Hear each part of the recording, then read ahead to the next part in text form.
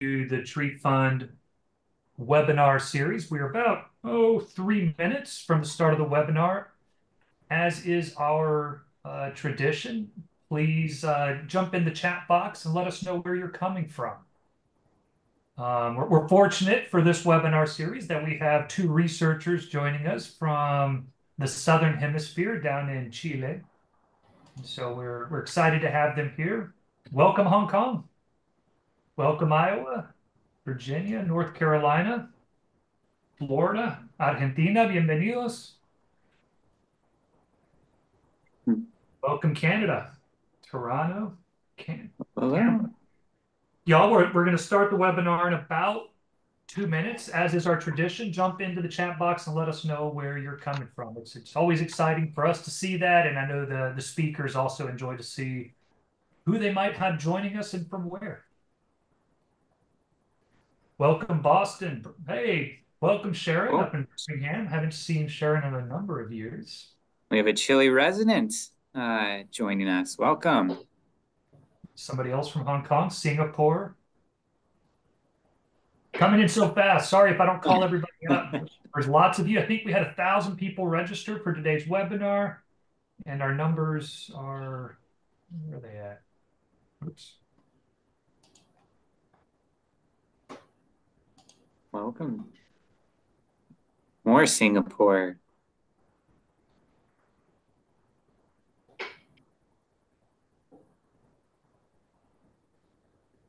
Welcome, Colorado. Bienvenidos, Puerto Rico.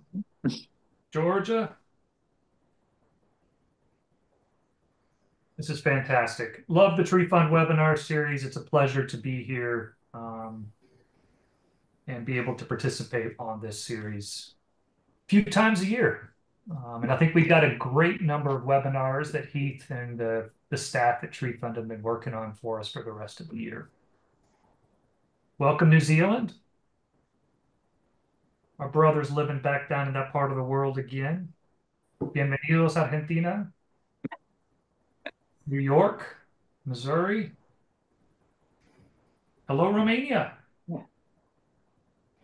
Wonderful. Well, everybody, my clock is reading 12 Central Time. So welcome to the Tree Fund webinar series. Welcome to all of you who are joining us from across the globe. I think we've seen people from Europe and from New Zealand, from South Asia, and from South America. So welcome. It's a pleasure to be here. My name is Bo Broadbeck, and it's a welcome to welcome you on behalf of Auburn University. We are one of the co-hosts of the Tree Fund webinar series, and as always, it is a pleasure to be able to share the Tree Fund webinar with the rest of you around the world. We have a great presentation for you today on unlocking the potential of computer vision for urban tree screening. So a very different topic coming from some two fantastic research engineers coming out of various universities in Chile. But before I introduce them, I just wanted to highlight a few things about Tree Fund. I know many of you might be familiar with Tree Fund, and I want to begin by thanking our Crown partners and our Platinum partners that make the work we do and the research that we fund every year at Tree Fund possible. You see those partners listed here on the screen, as well as the various donations that come from companies and arborists and citizens from around the world. Thank you for the support of Tree Fund that makes the research that we're going to be able to share with you today possible. A few points. I know some of you are interested in continuing education credits. Yes, we are pre-certified for both ISA and SAF.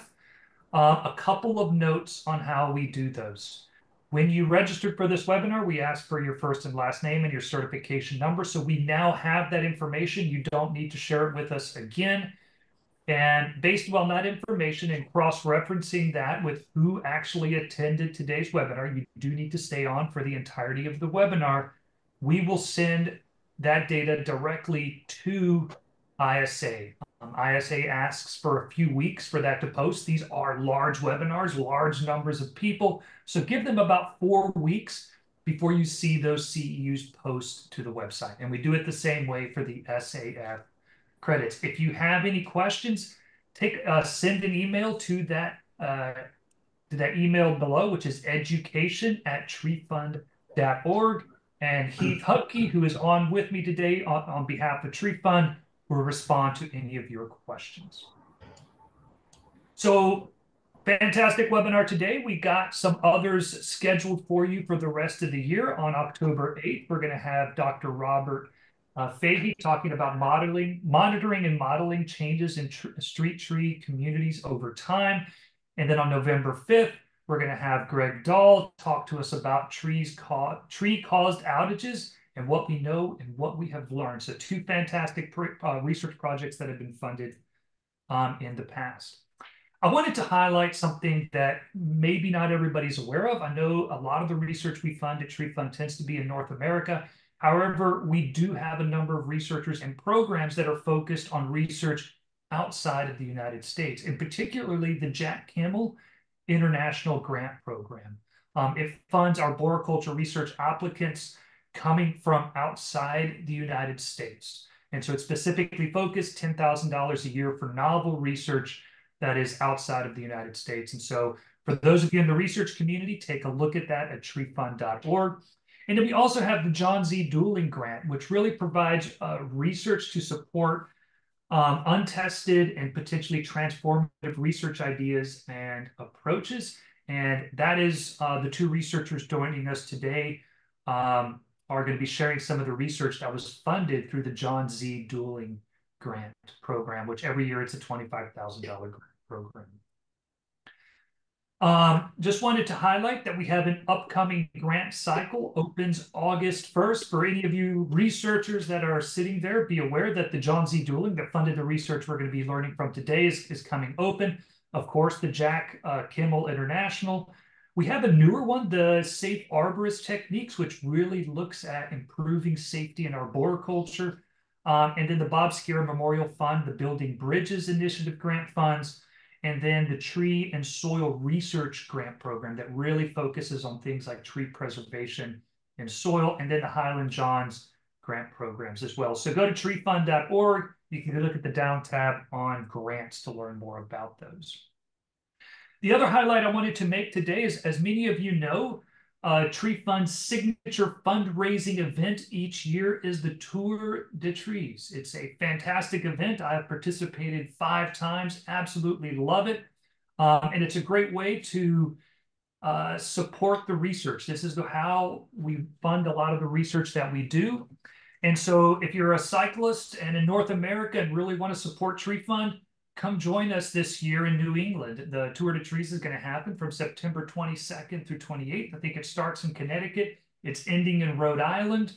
And it's a great way to show your support for Tree Fund through this fundraising activities. If you're not a cyclist, you can certainly go to the treefund.org, go to the Tour de Trees, and find a cyclist and donate to that cyclist ride that they're going to be doing. So take a look at that. Also, there's other ways to support Tree Fund. For those of you that maybe aren't into cycling, we have a way to do the virtual ride. So for people that maybe can't take the time off work, maybe you're not a big cyclist, you can support and become a virtual rider and do your virtual efforts, which I think this year is you want to do 400 miles, and it can be 400 miles of kayaking, walking, running, whatever it might be to support Tree Fund in a different way. So take a look at that on the Tree Fund website.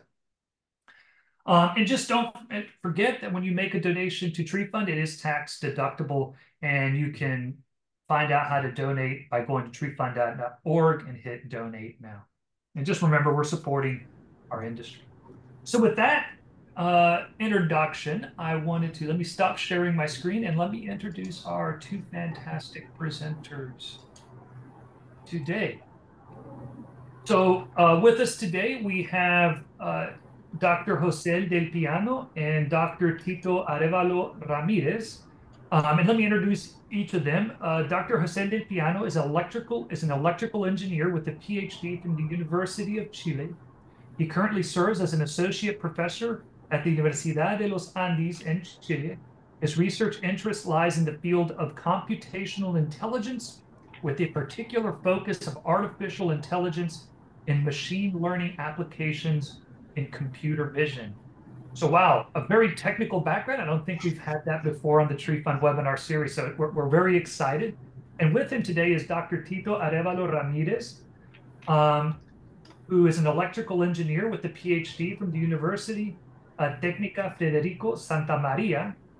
He is an assistant professor at the Pontificia Universidad Católica de Chile.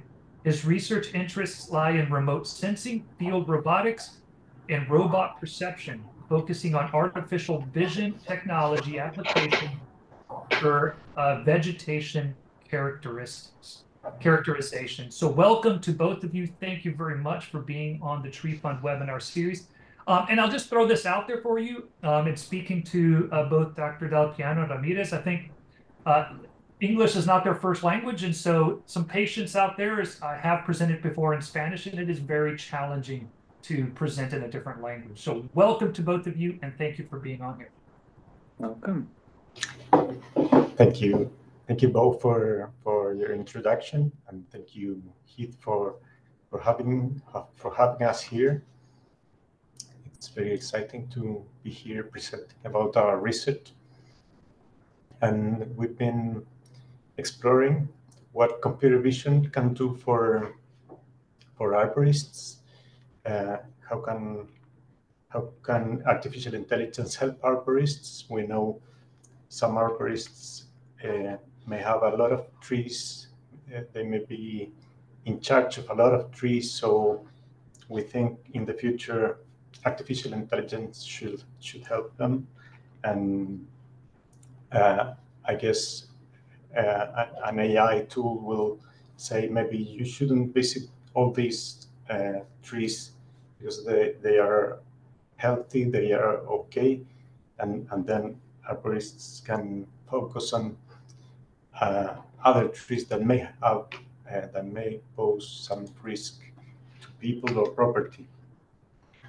And I will start talking about our team, then a little bit about the services provided by urban trees, the perspective of electric companies, electric distribution companies, and then Dr. Arevalo will show you our computer vision research in urban trees.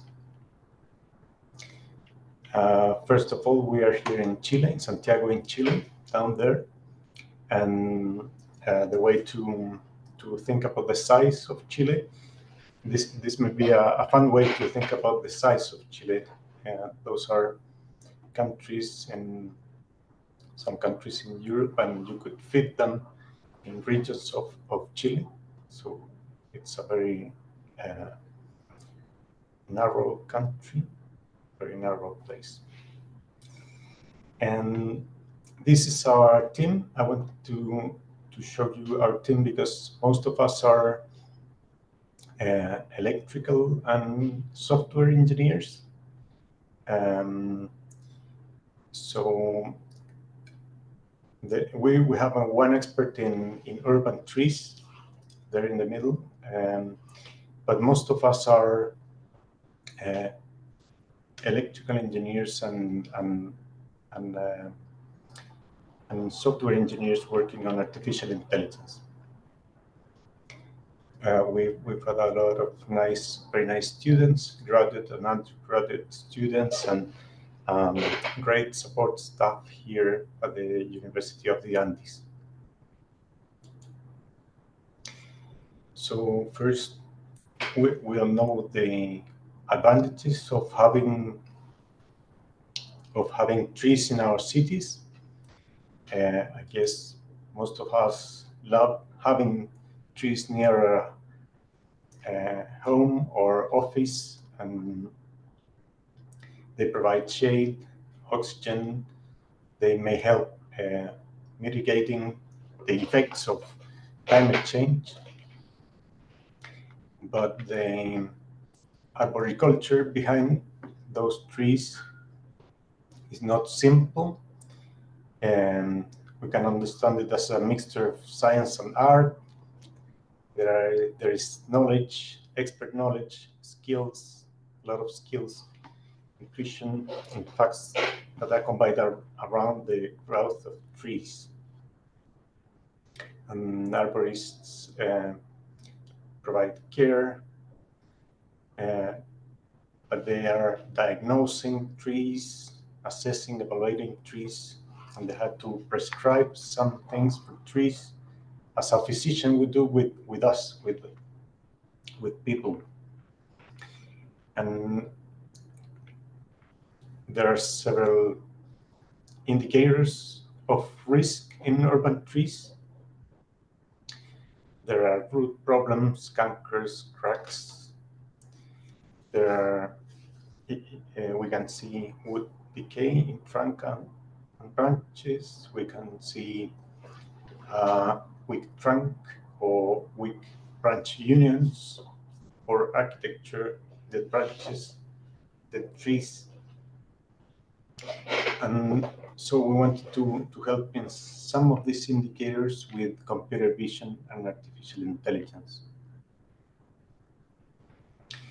The risks are maybe serious if trees are not being maintained properly. A massive branch or a whole tree can fall down and destroy cars, homes, buildings, other buildings, or injuring people or even killing people. I'm sorry, there are some slides with a little bit of Spanish. Please focus on the photos. I wanted to show you this photo of a whole tree that fell down because of problems in its roots. Maybe a building damaged the roots of the tree and it fell down. This is a relatively light tree. It's not a very heavy or a very old tree, but there was an old, relatively old woman working, and she had problems to go fast, so she couldn't escape, and she passed away because of this tree. This tree, which is not very heavy or very old, very large. This is one more case of a very. This is one case of a very large tree, very old, beautiful tree that fell down in a city in southern Chile. And experts in risk assessment for urban trees have to take into account several aspects of urban trees. They have to see the context and then identify risks. I mean, not just the probability of a branch or a tree failing, but also what is behind it, what will be damaged by that branch or that tree. That way they can analyze that risk, evaluate it, and then manage it.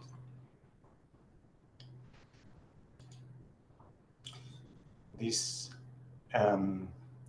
is an example of where we can find some factors related to risk. Number 5 there is a sort of dead or dry branch, and that could fail. Number 7 is there was pruning there that was not done properly. It was it was done when the branch was quite thick, so that may be a problem afterwards, later. And I'd like to show you just one slide of the perspective of electric distribution companies, because for them, this is the problem.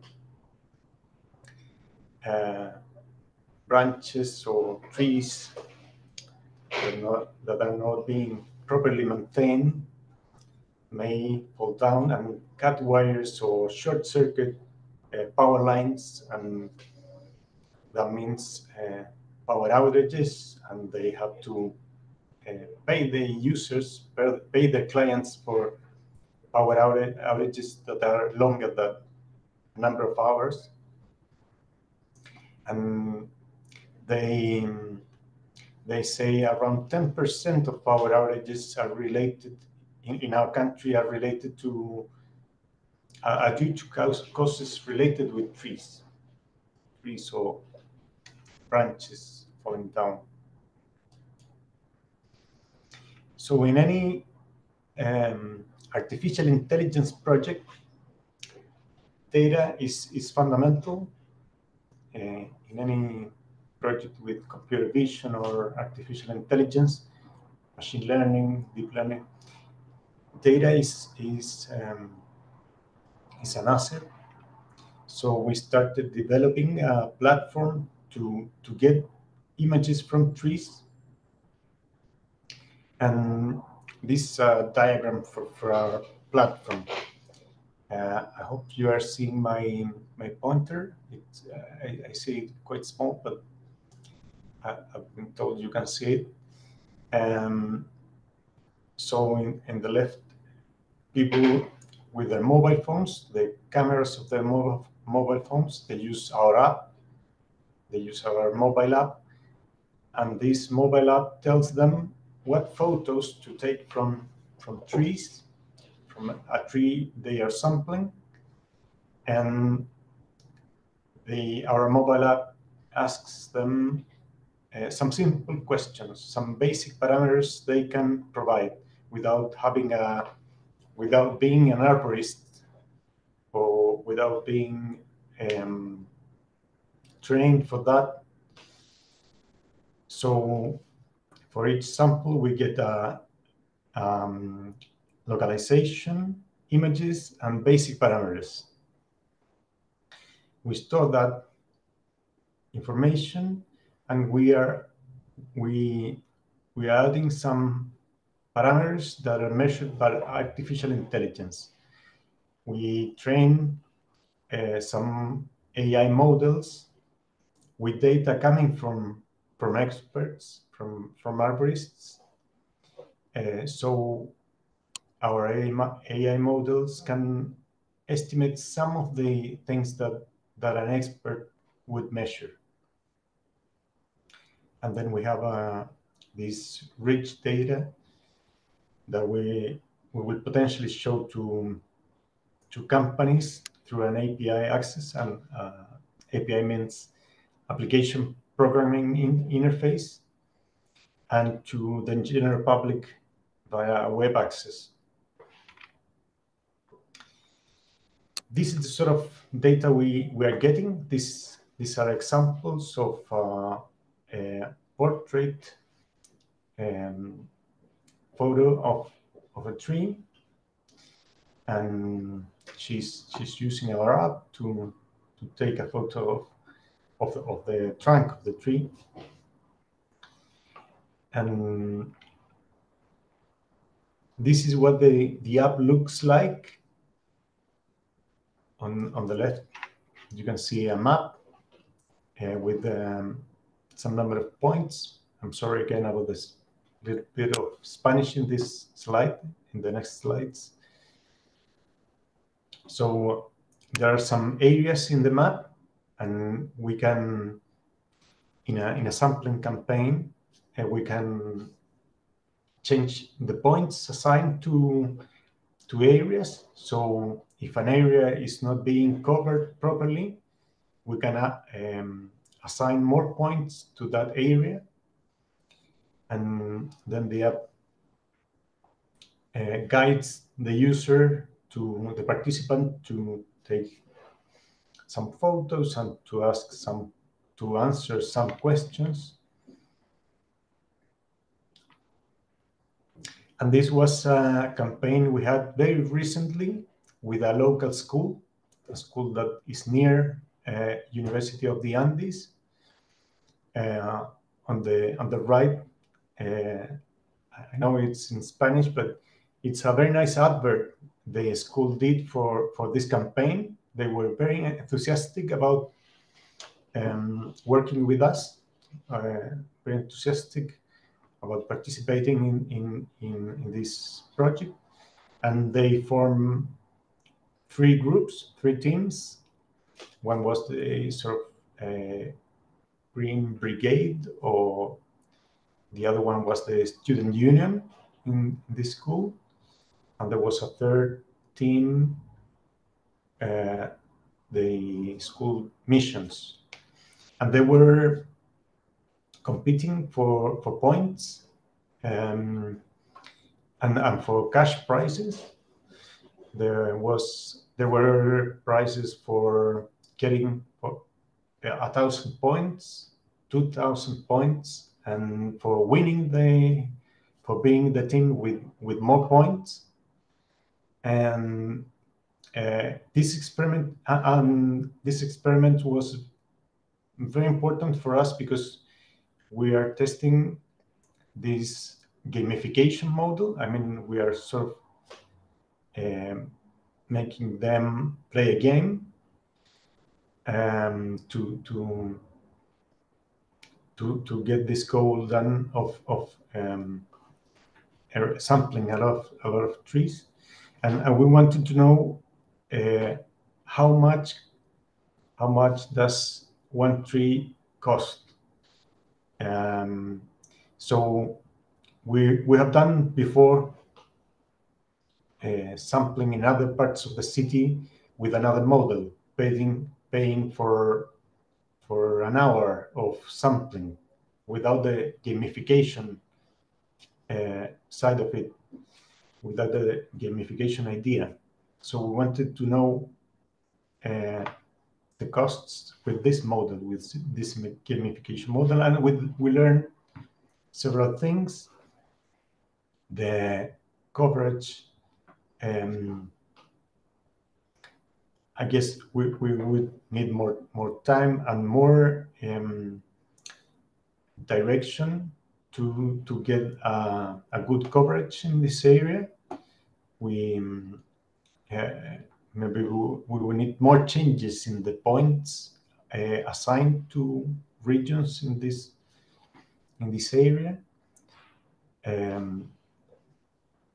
But the participation, but it was very nice to see the engagement of students, of pupils in the school.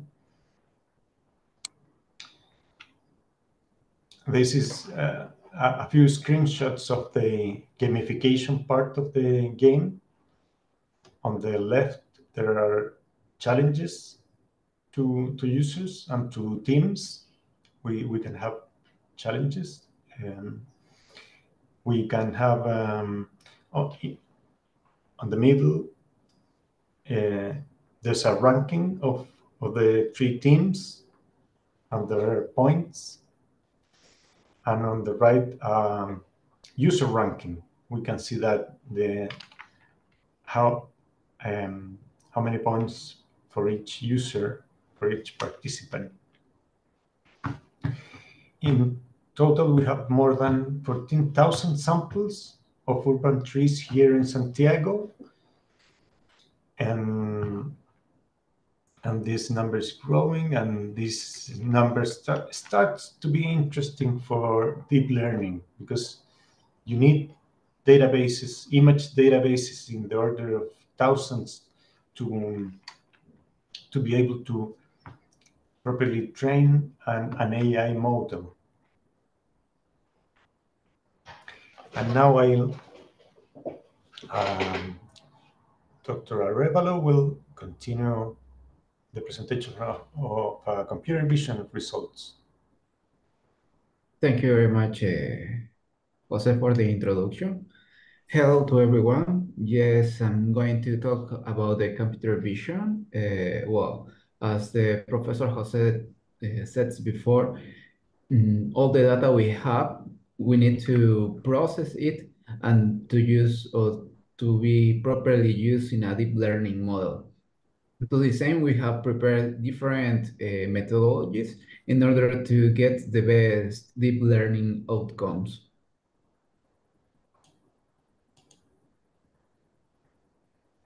Okay, our first stage, something to mention, I forget the research, the computer vision research allows us to publish into two uh, two journals, Urban Forestry and Urban Greening Journal, and also to the IEEE Journal of Selected Topics. So we are very proud about the result we have or we already have. However, there are still a lot of work we need to make in order to further improve and further push the already deep learning models. Uh, what about the segmentation? Well, the main goal is try to determine tree risk.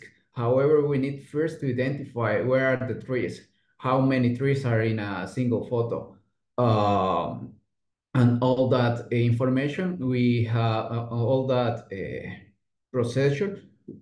For all that procedure, we started with a segmentation model, with a semantic segmentation model. However, the data we have is that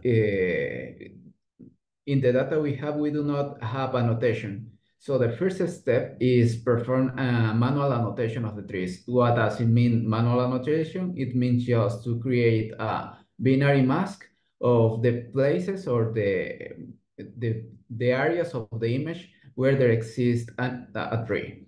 In the current image, you can see we have at the left an RGB image of a tree, and to the right is the mask of the tree. All the white points represents the trees.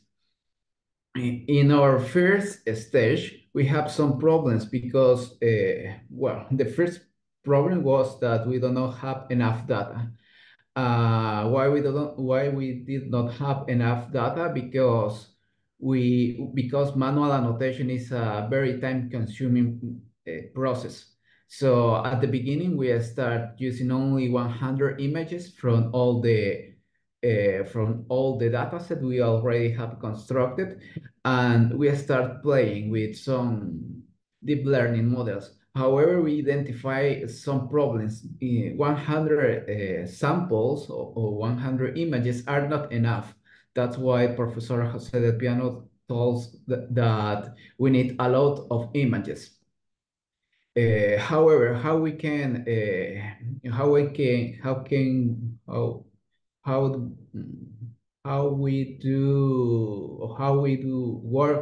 did work with the 100 images. Our first strategy was using an image-to-image model. Image-to-image models are generative models. So we have generated some urban tree images using a generative model and then start training the segmentation model. In the block of the right side, we show you that we four models which were trained using our dataset, Arbocensus dataset, and also we also show the models we have used. Is a segformer, which is a transformer, and a deep lab version 3, which is a uh, convolutional is a deep learning model that is based on convolutional neural networks. And well, then what was the procedure in order to evaluate the models? We're using intersection over union that refers how many pixels from the images have been predicted to be 3 pixel, and then compare with the ground truth. Something to mention, the ground truth refers to the binary mask that we have already constructed using manual annotation. Based on this first methodology, we have the following results. As we can see in this slide, the green areas the green area represents the true positive pixels. That means that pixels that are correctly labeled as 3 points by the deep learning models. This is one of our best results. However, here we have to take into account that this is easy an easy image. Why? Because the background of the tree, or all the things that are behind the tree, are buildings and also our sky. In the next slides, we might show you some of the difficult, some of the problems we have. Um, uh, that the slide before was about the segmentation model, but we also have information about the trunks and also the genera. This information, these images that we show here, we use it to classify trees. Classify trees by their genera. So we have selected the seven most or seven popular genera or seven popular species from Santiago, and we created a classification neural network in order to identify each of these species, these genera, three genera. What we have used for that, we used convolutional neural networks, and which had been already trained with a big data set called ImageNet.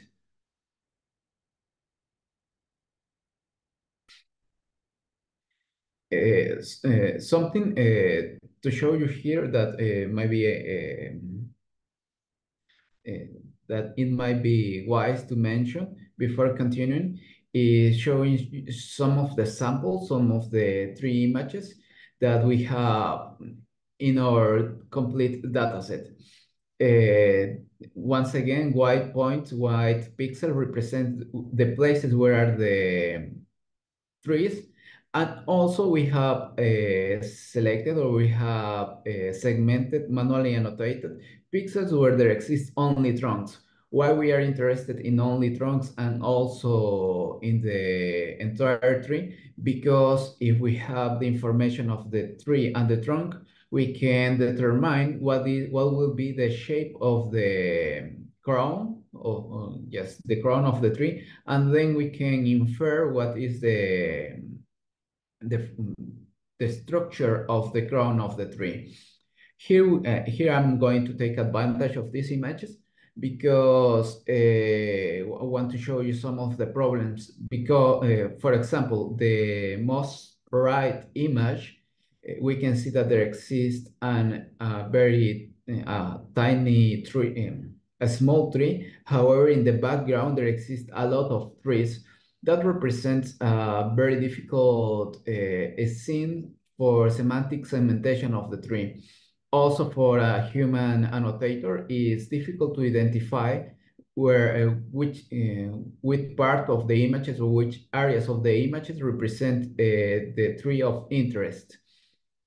And this is one of the main challenge that is still, or that needs to be solved in future works.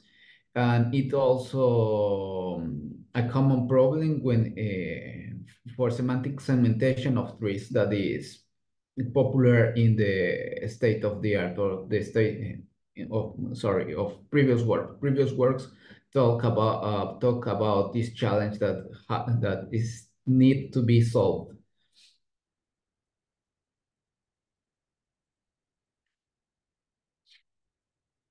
Regarding the classification of trees, here here we have created, here we have used a ResNet deep learning model, which have been pre-trained using an ImageNet. ImageNet is a very big data set, that we have used in order to be able to characterize or to get image features so that we can recognize the three genera. In this stage, at this stage, we have three data sets from where we get information about three genera: Arbocensus, the dataset we have created, and two public available datasets, BARCnet and Jekyll dataset. Using these three datasets, we have created five models, and then we have compared them using a confusion matrix. Using the confusion matrix, or the results shows that the best model, or the model that outputs the best outcomes, is the model one, the model that is trained using only Arbocensus. Why we have such results? We are still working on that, and one of our first guesses is that models are the information, or the three genus information from Jekyll and Barnett, is not good enough in order to be generalized. It's not good enough, or it's not enough to build a ResNet model, a deep learning model that could be generalized in order to be used in other cities. So up to now, our results shows that deep learning models for three genus classification are city dependent. That have some kind of uh, that is not that is kind of expected, because in each city and each country, the municipalities has their own strategies, or their own process in order to care of trees. For instance, the Jekyll dataset is from Asia, is a dataset from Asia, and then the trunks in Asia are painted with white, painted with in white, in order to determine the height of the trunk, or as the breast diameter at breast height.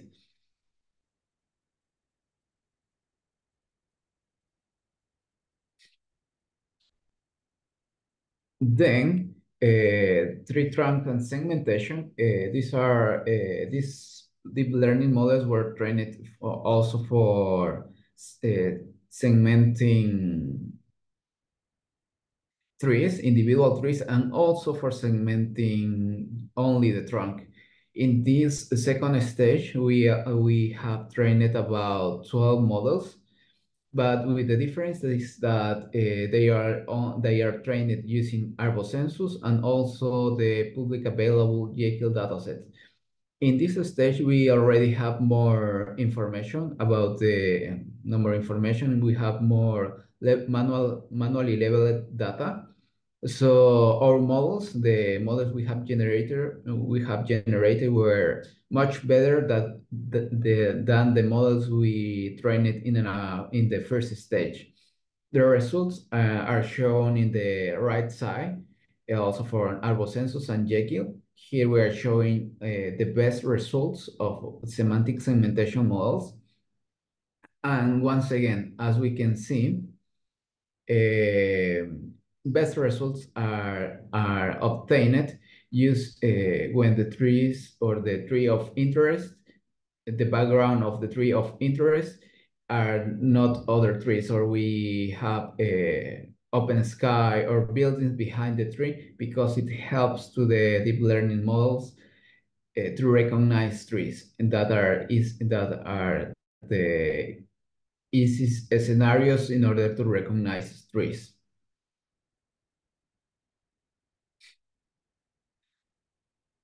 Regarding the genus classification, the best model that we get was once again was Arbocensus. Was the model trained with Arbocensus data, and here we have some of the. Here is the confusion matrix that shows the results in general. We have for an accuracy of for each classes. We have an accuracy from over to 0.7 or 70%.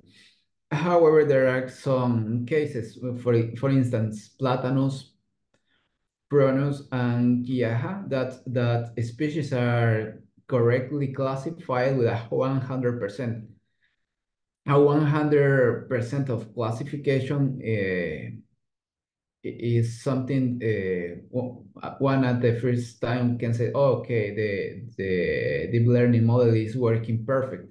However, that's something that one experienced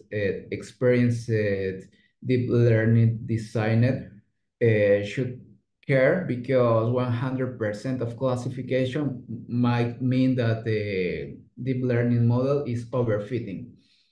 However, when we have analyzed the data, and if we return about two slices in order to see the images of the classification, can we one slide more before, please? One more. Here we can see that for Platanus, Pronus, and Quillaja, they are the most different, or they have the most different textures from Acer, Jacaranda, Liquidambar, and Melia. The cortex of the three genera that is the images that are on the bottom are very similar for the naked eye. However, for the Platanus, Pronus, and Quillaja, they have the most different texture, so they might be easy to recognize if they are placed together with Acer, Jacaranda, Liquidambar, or Melia species. We can continue.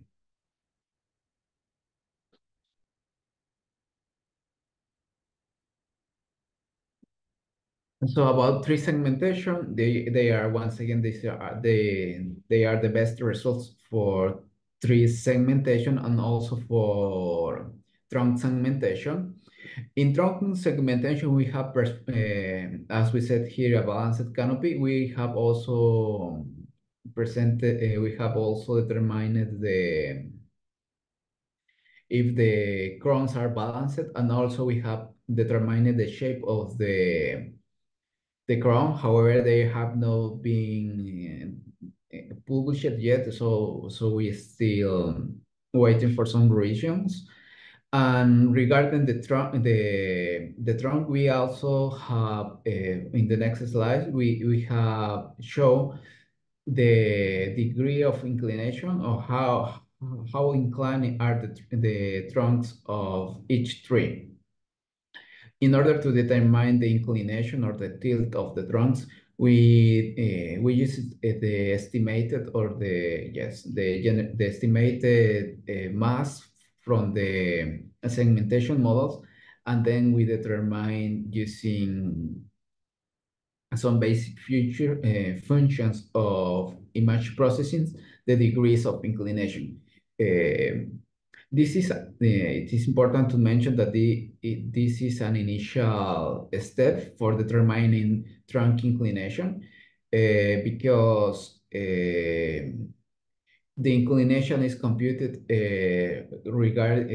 relative to the image. we might need in future works, we need to improve this inclination calculation in order to perform or in order to determine the inclination with respect to the ground, to the actual ground, or to the real ground instead of the image. Well, that's about the computer vision. Now I'm going to give the word to Professor Jose Delpiano. Thank you, Tito. Well, we've been lucky to be in the local media. We were in an article in a local newspaper and some news websites, some local news websites. And our next steps would be first integration of sampling and our automated analysis. Right now, sampling is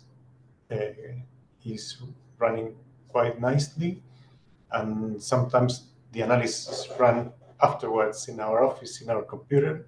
We would like to display the results of artificial intelligence to the general public. That integration is not ready yet. And the other step we would like to have is having specific software for some use cases.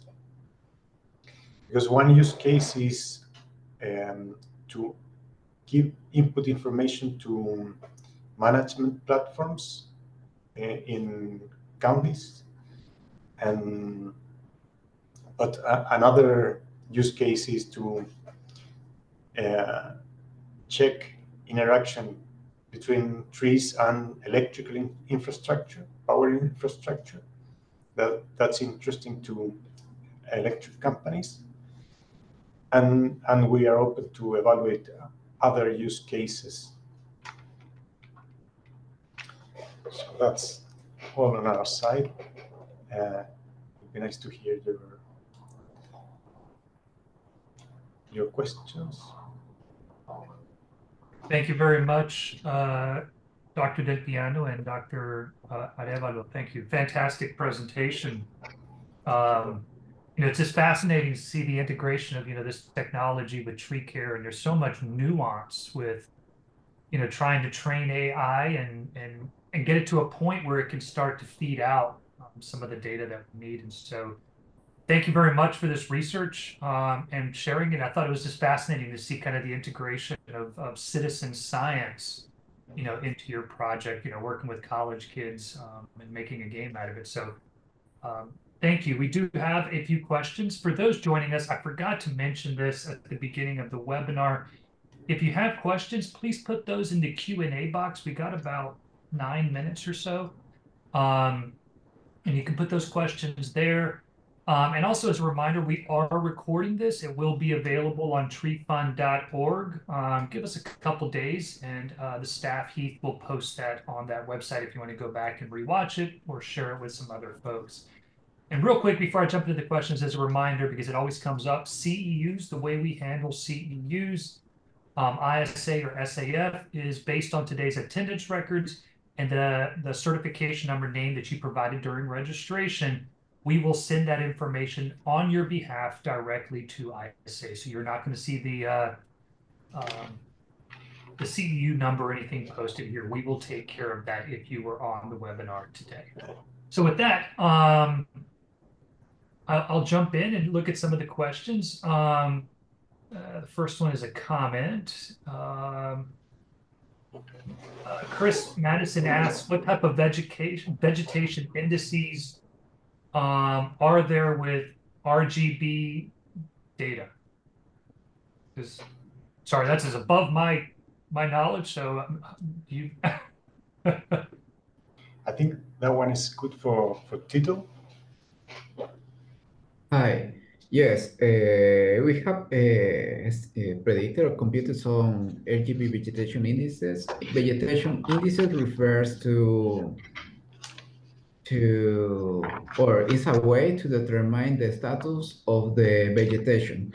Vegetation indices are generally computed using multispectral information or hyperspectral information. However, there exist some RGB vegetation indices that give us information about the status of the vegetation. I'm going to check what were the specific vegetation indices we have computed in this research, because there are plenty and I already do not remember all of them. Sure, thank you.